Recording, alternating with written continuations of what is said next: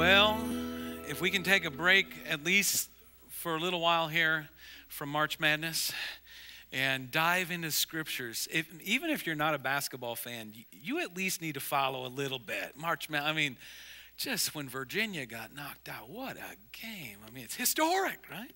Now, I'm pulling for Purdue. I'm really not a Purdue fan in most any case, but for some reason I just feel this draw. I have to root for somebody like that. But turn in your Bibles with me to Luke chapter 4, will you? Turn in your Bibles to Luke chapter 4. I want to talk to you about temptation. Temptation. What a great topic, huh? I remember when we were in youth choir growing up. You remember this, Jason? Jason was a soloist. No, but we were in youth choir growing up, and we sang this song called Temptation Curve. Do you remember that song? And Dwayne rolled up the milk duds or whatever in his sleeve, and it was the corniest, weirdest song we ever sang. But all week I've been thinking about Temptation Curve. I won't sing it for you, but I want to talk about temptation. How do we deal with temptation? How do I confront temptation? It's not a question of whether we're going to be tempted, because you will be all the time. How are we going to deal with that? Well, how did Jesus deal with it? And from how Jesus dealt with it, what can we learn? So we want to talk about that today. If you're not to Luke chapter 4, get there. I was studying this week, and I came across this illustration. I thought it's just a one-sentence thought. I thought it was really good. It's from a Puritan writer named Thomas Brooks. It's Jason's great-great-great-great-uncle, I think. Yeah, twice removed. He uses this amazing analogy. He says, temptation is nothing more than bait on a hook. Just let that sink in. Temptation is when the enemy, Satan, takes something that looks so good and puts it on that hook. And if he can get you to bite, he's got you. And he starts reeling you in and pulling you deeper and deeper and deeper and deeper. So how can we, if he's got that hook right there, and we see, how can we say, no, I'm not going there? Do you know the enemy's entire goal is to give you whatever will compel you to bite?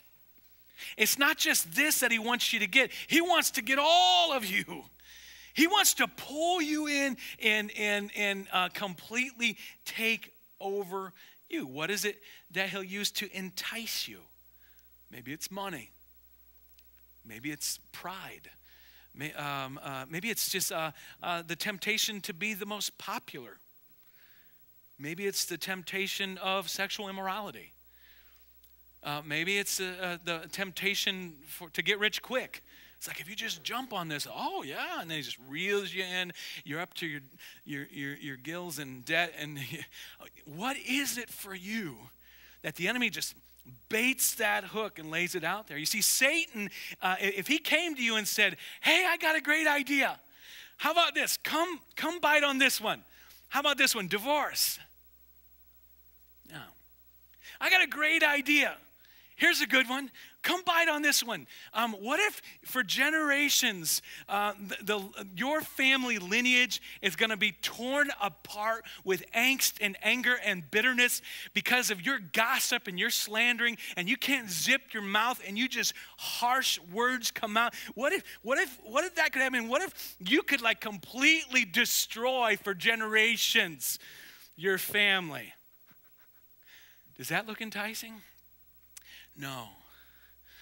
But he'll put that out there, just somebody at work just yapping about somebody, and you're like, oh, I know something about that too, maybe. Well, I don't know if you heard or not, but this and this and this. And I think this.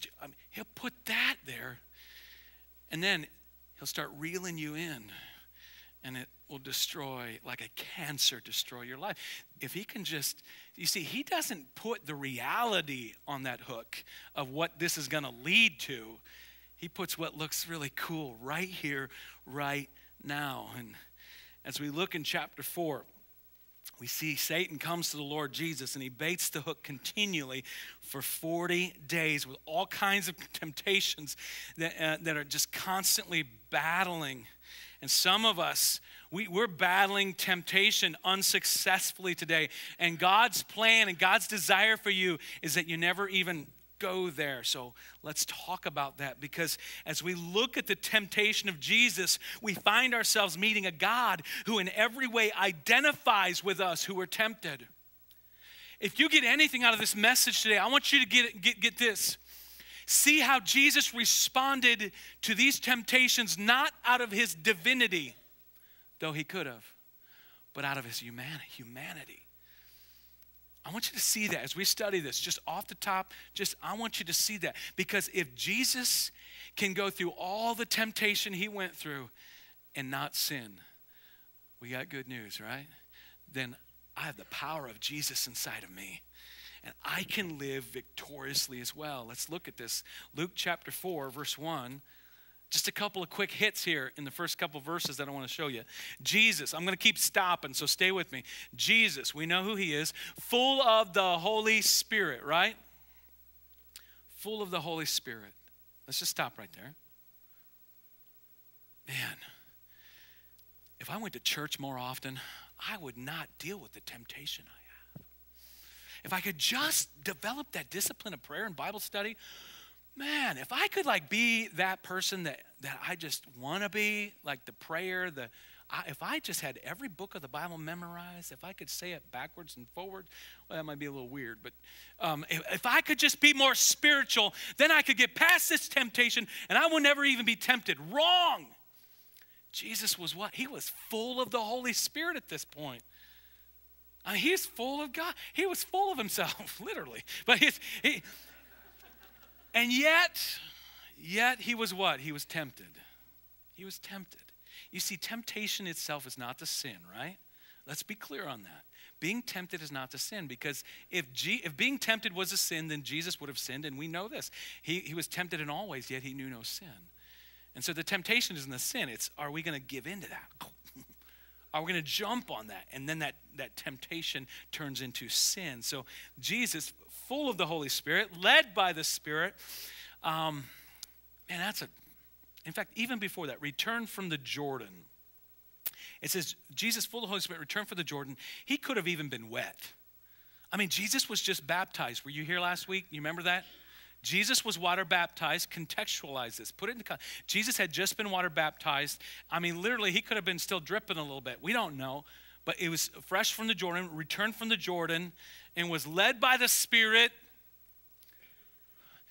Let me just toss this out. I don't have time to unwrap this, but if you're following Christ, I'm not saying you're perfect, but you're doing everything you can to follow Christ and put your faith in Christ and serve the Lord, you have to rest in something. There's not one thing that can happen to you that Jesus and God doesn't say, I will allow that. Now that's faith, and that's a challenge, because we all know there's sometimes when things happen to us, we're like, I don't understand that.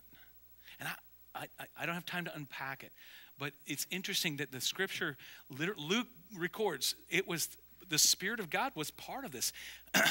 Led by the Spirit to go be tempted. Does that make sense? Not necessarily. But you think on that. Okay, keep going. In the desert. Now, I think it's because I grew up with the Warner Brothers cartoons, Bugs Bunny, Roadrunner. That was all Warner Brothers, wasn't it? Yeah, okay. But whenever I think desert, I can't help but to think Roadrunner and Wile E. Coyote, right? Meep, meep. And some of you, I'm sorry, you weren't blessed with that opportunity. But Saturday morning cartoons, the desert. Okay, the desert of Judea that Jesus went to, it was desolate. There was wild animals. And I'm told, I've never been there. One day, I'm going to Israel. Who's going with me? Every time I say that, I just want more and more hands to come up, because I think it would be a great, one day we're going to go. But I've never been there. But everyone that tells me there's a lot of places in Israel and in that area that have changed since the days and times of Jesus, just because it was 2,000 years ago. I mean, even the terrain and stuff, it's changed a bit, whatever. But they say this desert of Judea, this area still looks desolate. It's yuck. It's somewhere where you don't want to go hang out. It's bad news. And so that's where Jesus is being led to go, where for 40 days he was tempted by the devil. Let me just toss something in there. The feel of this, we have recorded 3 temptations, right? But the feel of this is it was a non-stop. He was continually tempted. And so can you imagine for 40 days? Talk about your spiritual battles. For 40 days, non-stop temptation from old Diablo himself. I mean, just non-stop for 40 days. We have 3 of them recorded, but the feeling, the sense of is that really it was a non-stop. He ate nothing during those days. He was fasting. And at the end of them, surprise, surprise, he was hungry. You know, someone's introduced here that really wasn't even explained. The devil, Satan. Same person, different names for the same person. I just think as we're studying Luke, it's interesting to see. You go back to the beginning of Luke, and you see in the first 2 chapters people that are introduced to us. Oh, here's Elizabeth. Here's John the Baptist, and here's their husband Zechariah, and you've even got people like Simeon at the temple. I mean, you've got Mary and Joseph. You've even got these shepherds that are introduced to us, and the heavenly host that's brought in, and there's a sense of understanding. I mean, there's several people in the first few chapters of Luke that Luke's like, I want you to understand who these people are. This is how they fit into the story, whatever. And then he just drops old Satan right in there. He just drops old the devil just right in there. Why is that? I don't know if I can answer that. Why didn't he take time to say, okay, now you need to understand who the devil was? The only thing I can come up with is this. They believed in him. They had already understood. I mean, it was just assumed. If you're reading this, if you're understanding, there's a devil and he's real, and we don't need to go any further because he's your adversary. He's like the Antichrist. He's coming against Christ. And so that's my feeling, that's my thought, why Luke didn't take more time. But I do think it's interesting as we study the whole of the book of Luke. It's interesting he didn't take a whole lot more time to describe that. He was hungry. And we get into these temptations. And as we start looking here, let's look at how Jesus responded. Verse 3, the devil said to him, if you're the Son of God, tell this stone to become bread. And Jesus answered, it is written, man does not live on bread alone. Question, could Jesus have turned that stone into bread? Of course he could have. Yeah, it would have been nothing. This is the dude that turned water into wine, right?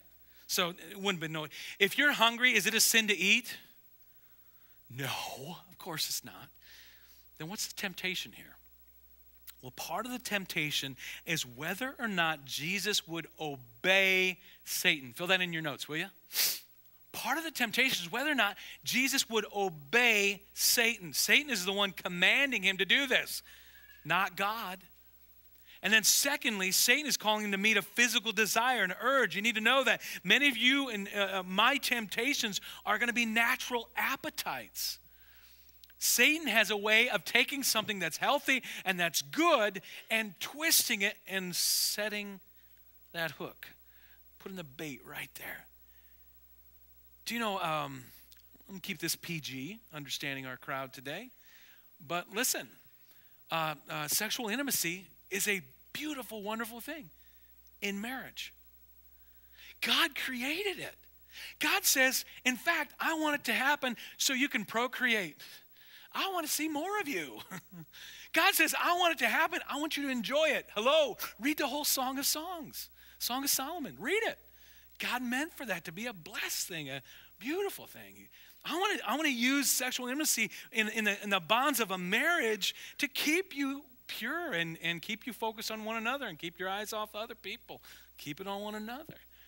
And then the devil comes in and just, but boy, isn't it fun? Oh yeah, in the bonds of marriage, God says. But outside of marriage, you see, Satan takes it and distorts it. And when that begins to happen outside of marriage, that's when it gets ugly and it's sin and it's wrong. You see, the devil takes something that is a God creation, and that's what we see here. Food, hello. Every one of us needs food. I love food. I'm thinking already, what's for lunch? Last week it was a Taco Bell. I didn't realize that there's a certain establishment in our community whose drive-through is not always open. I'll just leave it at that. And I sat there for like 5-10 minutes waiting for them to talk to me. And then I pulled a little further and I saw in the window, it didn't say drive-through open. It wasn't lit up. And I was like, oh, I'm going to Taco Bell now. I'm not even going into this place. So we ended up at Taco Bell, which was fine. It wasn't Taco Bell, by the way. Okay, so lunch, food is a good thing. But you know what the devil was saying? It's like, he's using food, a good thing. Why don't you turn that rock? Don't you need food? And he's like, listen, Jesus is like, man doesn't live on bread, so bread alone. But Matthew even expands it, but every word that comes out of the mouth of God. So what are you saying? The real temptation here is actually an attack on Jesus' identity. We talked about this some last week. Let me hit it some more. Can you hear this? Look at your Bibles. Verse 3. If you are the Son of God, the idea here is you can, for that word if, you could use the word since. Listen, since you are the Son of God, wait a minute. Let's connect this. Didn't we just hear that a couple verses before? The devil was watching and listening, just like he watches and listens to us. When Jesus went into that water and was baptized, and at some point the sky split, right? And what did it say in Luke chapter 3? This is my Son in whom I'm well pleased. Who said that? God the Father. I'm talking just like, if you contextualize this, just a couple, maybe a day, maybe the same day, I don't know, but a day or 2, 3, or sometime soon before this, the sky literally split open, and God the Father said, this is my Son in whom I'm well pleased. Remember, you declared that over one another last week, very awkwardly, but I'm so proud of you that you did. This is my Son. And so isn't it interesting, just a little bit while later, Satan's like, so, Son of God, huh? It's kind of a snarky feeling. It's like, so, if you're the Son of God, why don't you just, I don't know, take this rock, turn it into bread. I think it was really, it was an attack on, was he really who he says he was? And you got to get that tone in there. Now let me make a point here about you and me. As Satan's attacking Jesus' identity, he's going to attack our identity as well.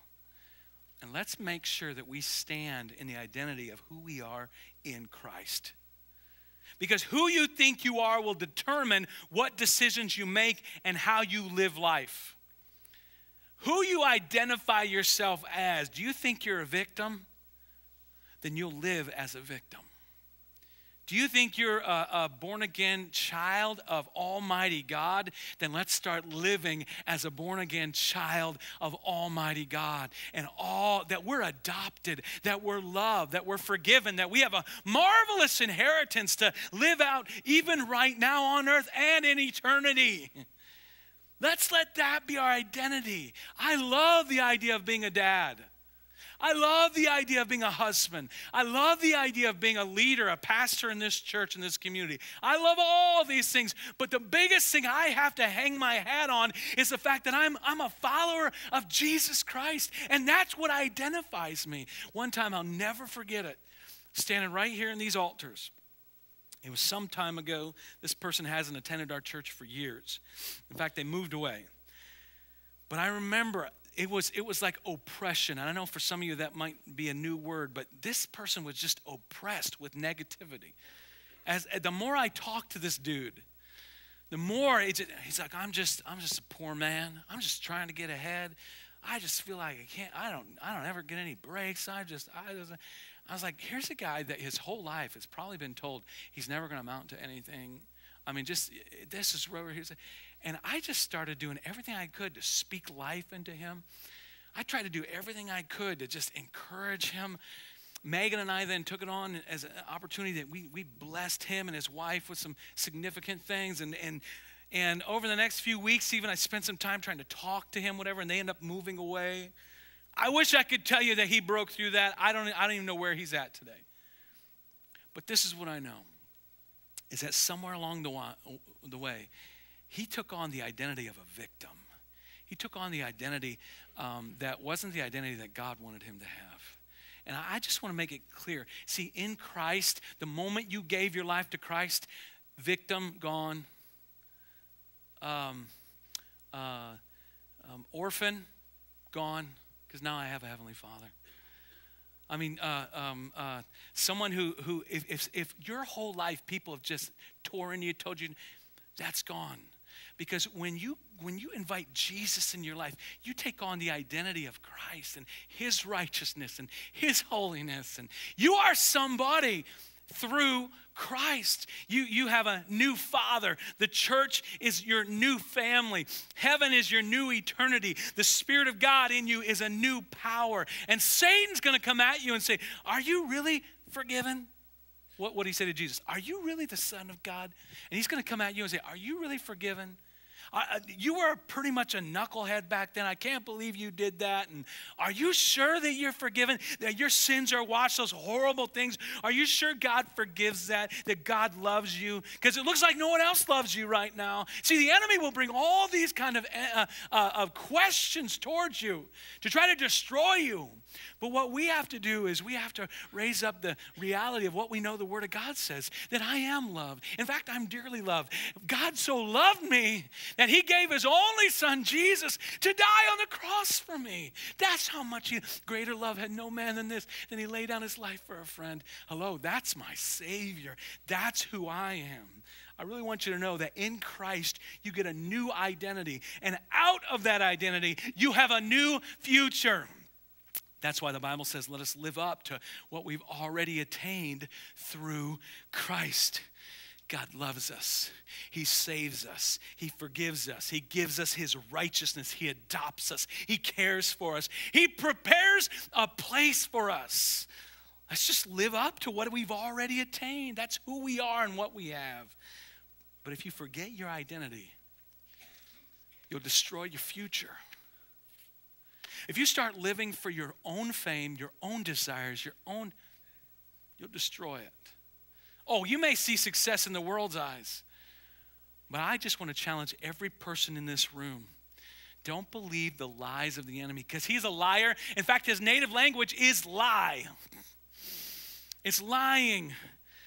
And something doesn't need to be true to be devastating. It simply needs to be believed.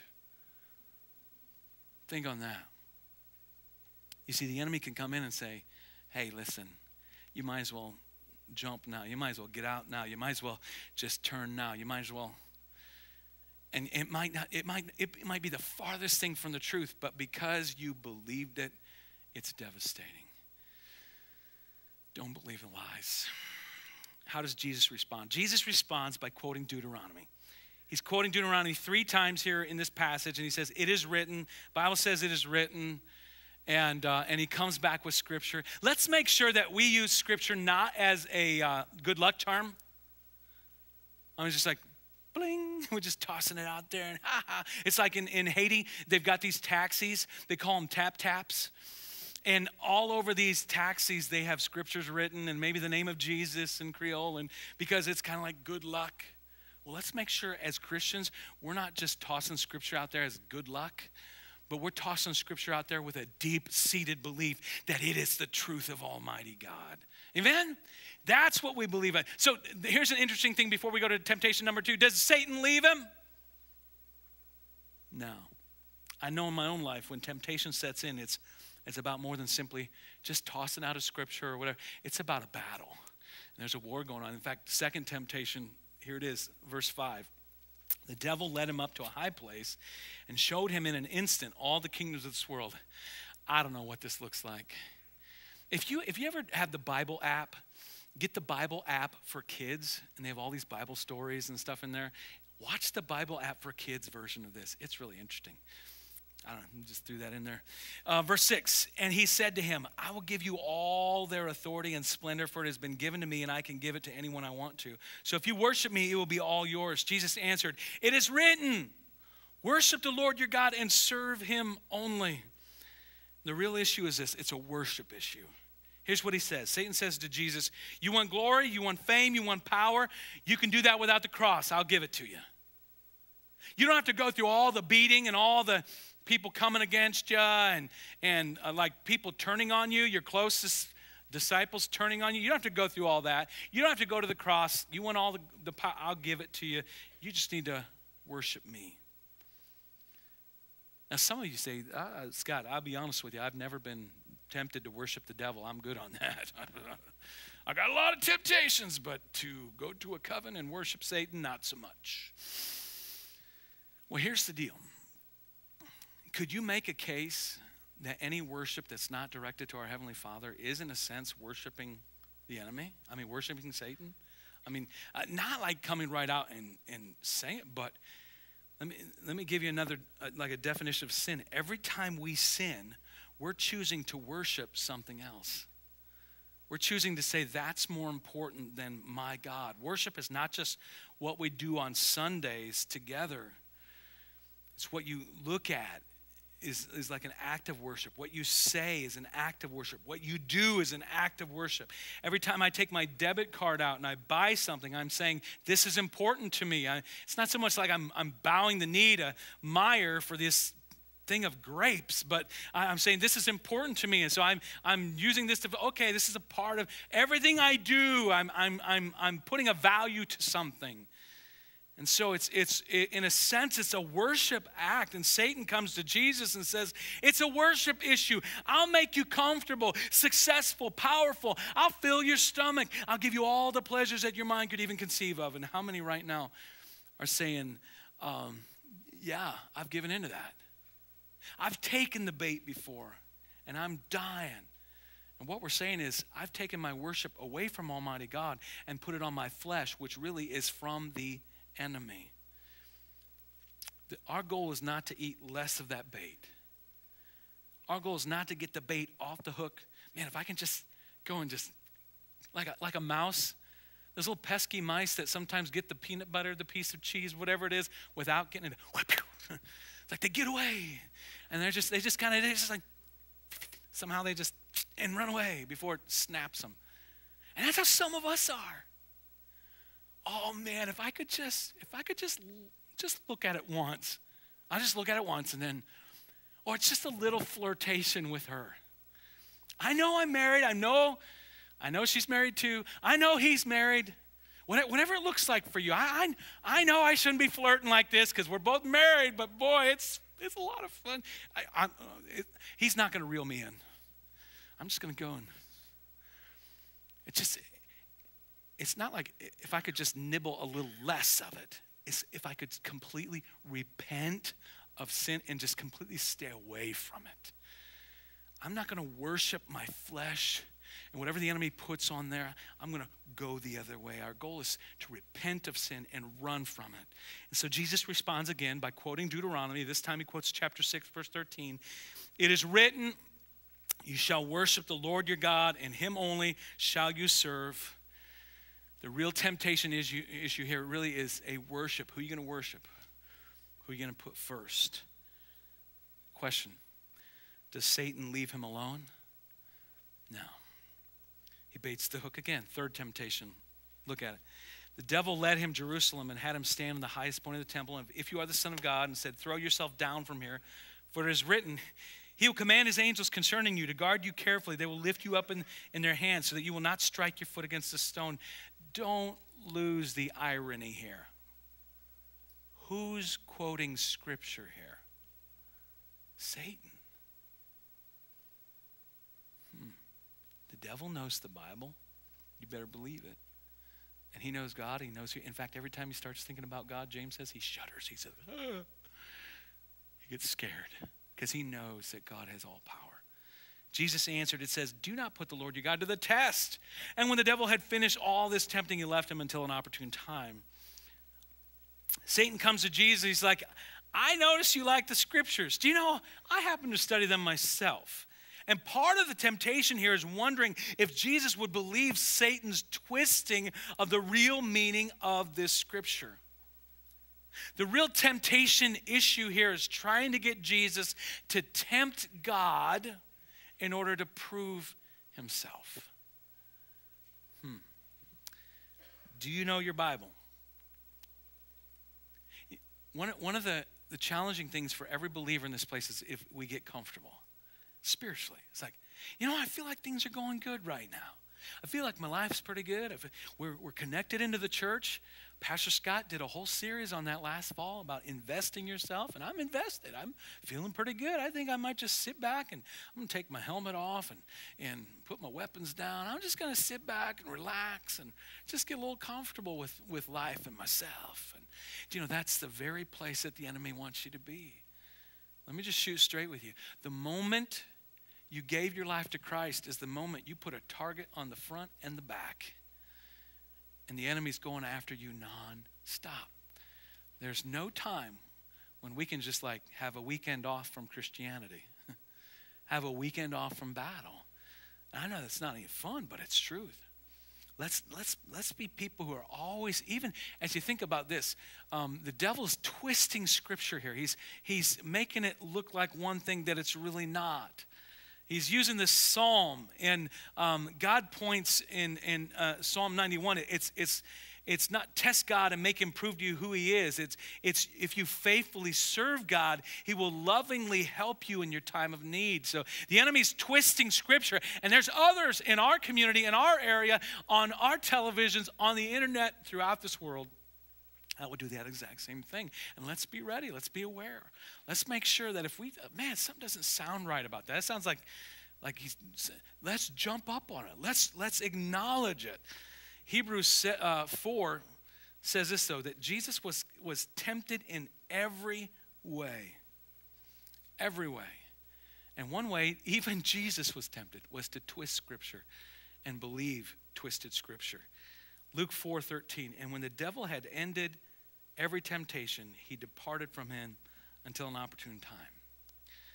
So when you're tempted, don't believe the lie that Jesus doesn't understand, that Jesus doesn't relate. Jesus has never been there. Jesus has never been married to my wife. Jesus has never been married to my husband. Jesus has never worked at my job. Jesus has never been tempted in the way that I've been tempted in this area. Listen, for 40 days without food, the enemy, nonstop temptation for 40 days is the sense and the feel you get. Now, when you read, Jesus was tempted in all ways, you can begin to see, 40 days. I could see how there could be a lot of temptations tossed his way. And he knew no sin. So, your circumstances are not unusual, in that Jesus has been tempted in the same way that you've been tempted. He's there to help you. He's there to serve you. He's there to give you strength. And when it says that he was enduring every temptation, believe that. Whatever your temptation is, Jesus faced that temptation. And eventually, Satan left him forever? No, because we see all the way through the tomb. We see over and over and over and over again. When you feel like there's a season where, man, I don't really feel a lot of spiritual attack, right? Don't really feel like the enemy's really tempting me a lot. That's not time to slough off. It's time just to beef back up. Spiritually get ready, because he's going to come back around. For Jesus, this even looked like one of his closest, his disciples, Judas Iscariot, planned the murder of Jesus, right? If the devil wasn't behind that, what was? Sure, God allowed it, but hello. So the devil's going to come and keep coming after you. So why do I tell you this? Because I'm trying to depress you. I'm trying to make you feel like, okay, check please, I'm out of here. No, I'm trying to encourage you. I'm trying to show you reality. If the devil comes after Jesus, he's going to come after you. So Scott, what can I do about it? Let's take the last few minutes and talk about it. 5 quick things. The first thing, fill this in your notes. Be on the offensive, because Satan will hit you. He's going to hit you when you're hungry. He's going to come after you when you're isolated. He's going to come after you when you're tired. Do you know when you're physically hungry, you get more grouchy, grumpy, tempted? Is that not true? And what about, do you know there's a difference between solitude? The older I get, the more I see the discipline of solitude. There's something to it. Not isolation, but solitude. Where I'm just like, okay, phone, you're staying there. Just me and my Bible, just going and just kind of getting away. I'm just going to just take a little time right now just to have some solitude. Just me and Jesus. Just think, meditate on Scripture, pray. Just the older I get, the more I see that, man, there's something. That's a spiritual discipline that every one of us ought to develop. Not isolation. Isolation is when you pull yourself back. You say, well, Scott, I'm really not a people person. Hey, fact of the matter is, whether you're a people person or not, God has created you to be in fellowship with other believers. Every one of us need a fellowship with other believers. And so the moment the enemy can get you to isolate yourself and pull away from everyone else is the moment he can do all kinds of crazy things. Let me tell you one of the most frustrating things to Jason, myself, and Matt, and Megan, as we're leading this church, as we're a part of ministry for all these years.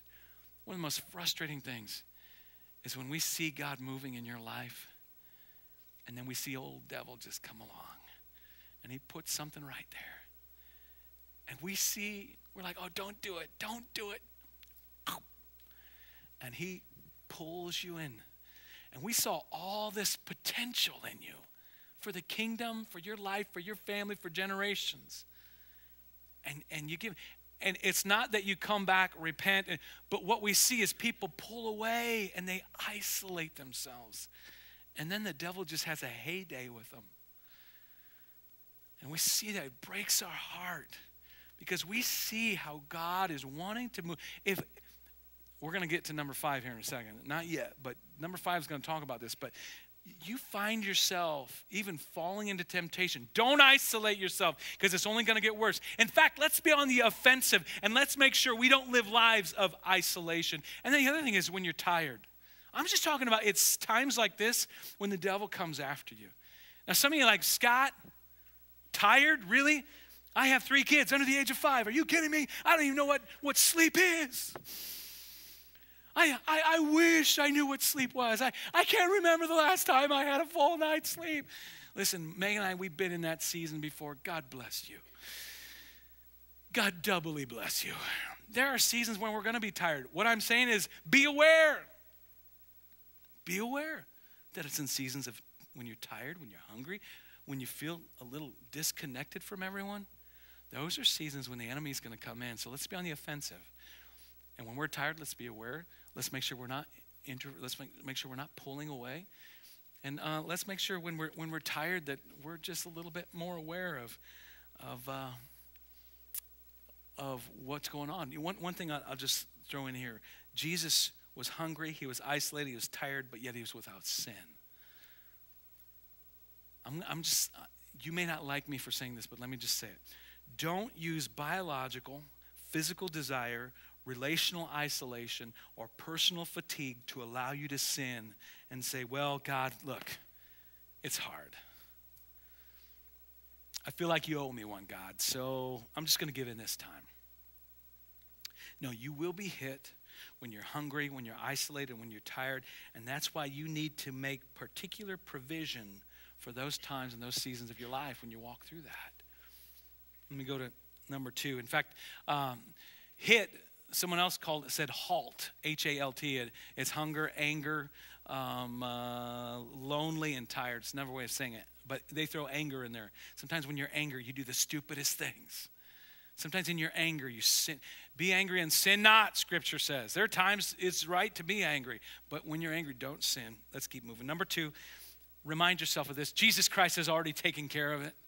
When he died on the cross, when he rose again, he took care of every sin, every point, every issue of your life, every temptation. Jesus Christ says, I conquered that one. You say, well, my biggest temptation is this. Jesus is like, I rose from the grave so you could have power to overcome that.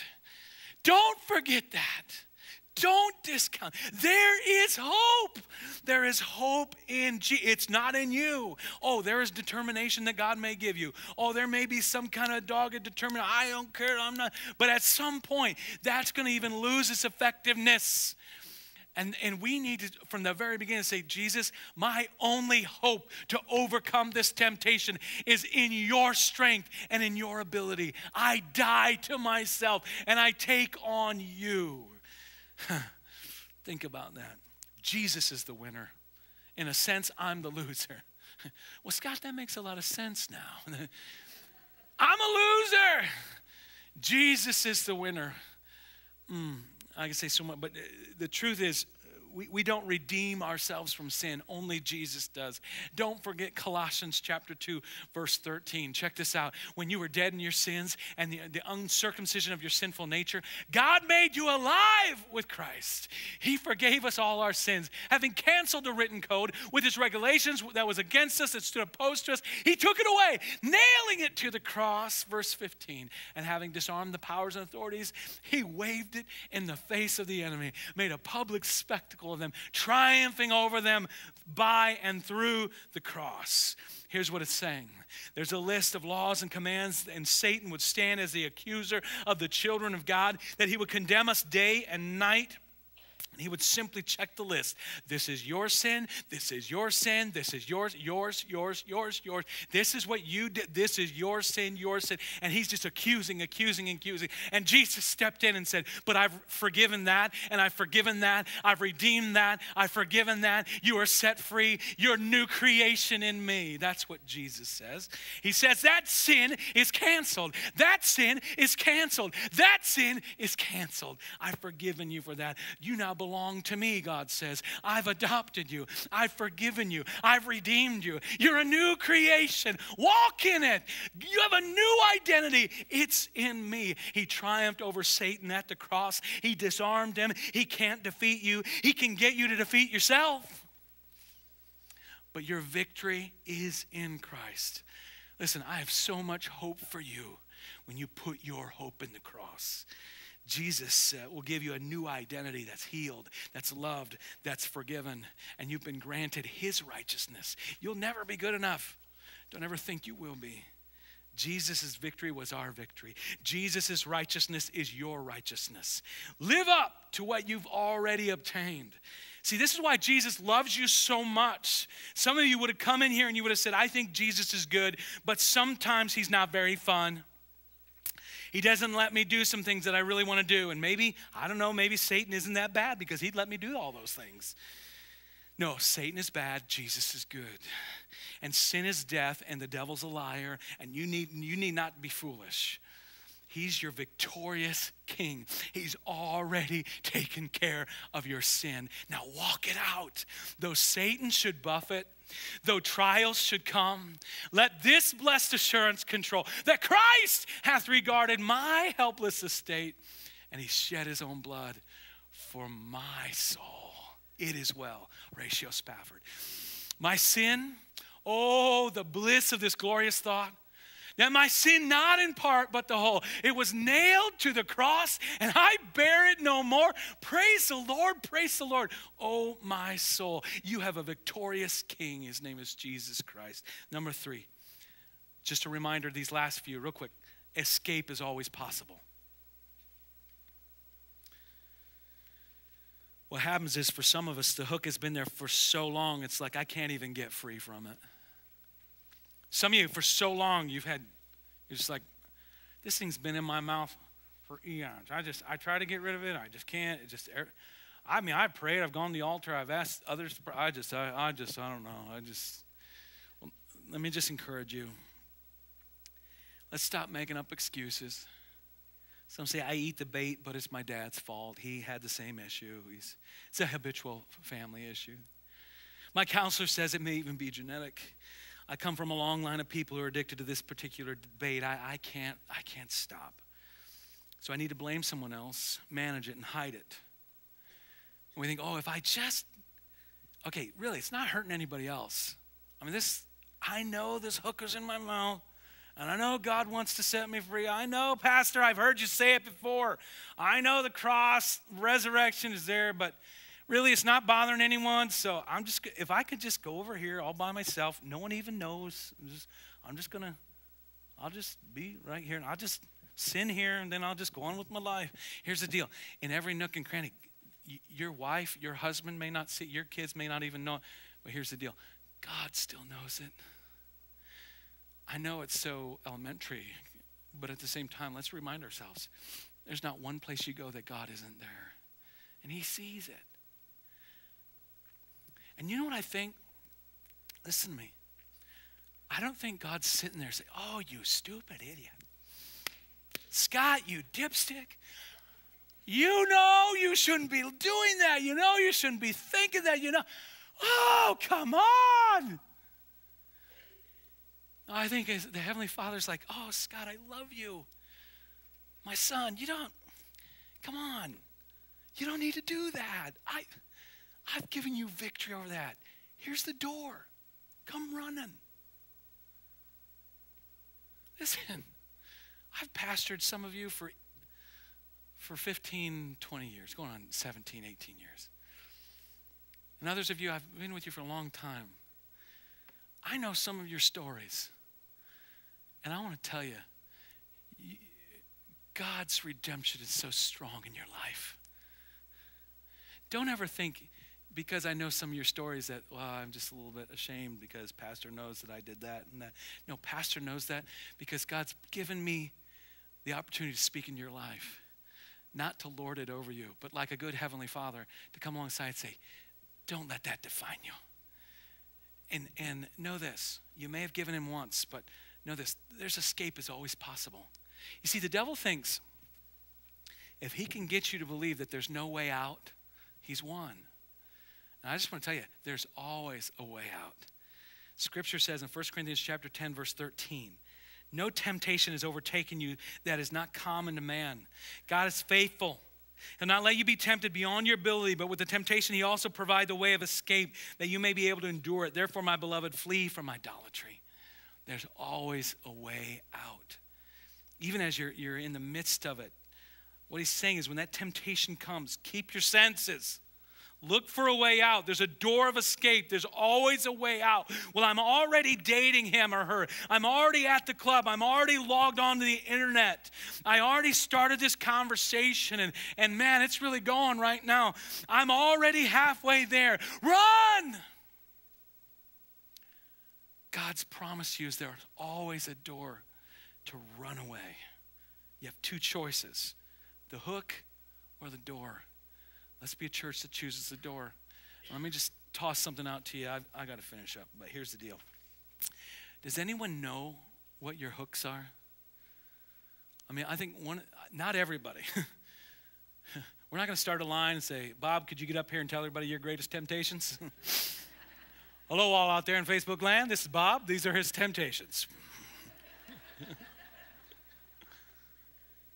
But does somebody know? I tell you, one of the greatest things you could do is find one or two, maybe in your life group or something, where when you're feeling that temptation, you're like, I'm feeling tempted to do this, say that, watch that one, that you can just maybe even get a code word, Tarzan. I'm seeing a Jane. And I'm tempted right now for Jane. Whatever it is, whatever it looks like for you. I just had a piece of pie and I want to eat the whole thing. Pray for me. You text them, whatever it may be. Whatever your temptation is. Somebody, anybody. And I'm telling you, part of that door, I've found often is through relationships with other people. If I know that someone's holding me accountable and that someone's going to look me in the eye and ask me a question, I saw that, I'm just honest question here. You doing okay? I mean, when I know that I've given someone permission to ask that question, that'll keep you from all kinds of stuff. Let's keep going. Number 4, Satan eventually taps out.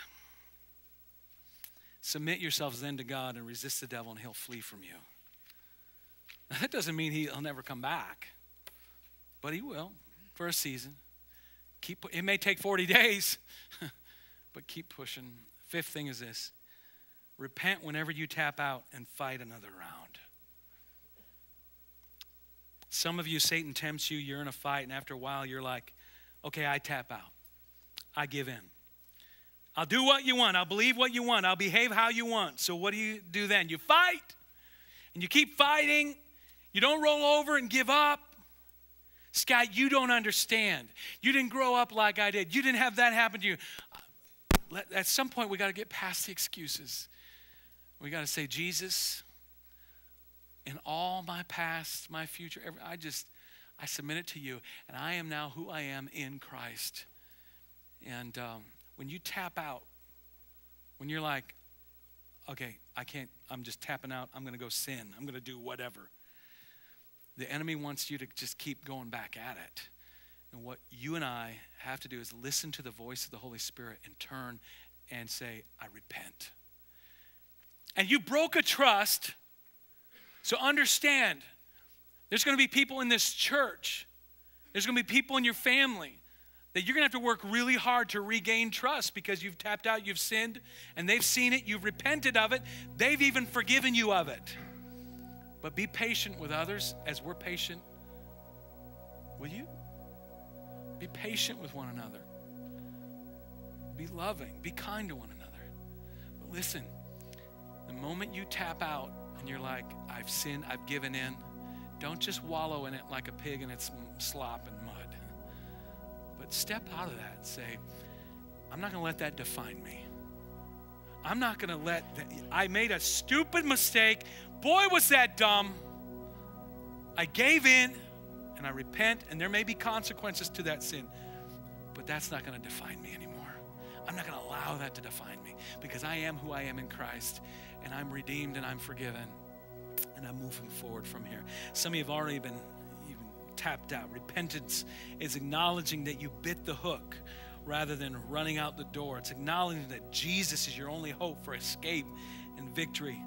It's confessing your sin to him in humility so that the control that Satan has in your life would be broken, that you could live a new life as a new creation, a new person in Christ. Listen, time's getting away from us, but could you stand, just close your eyes, stand, everyone stand up.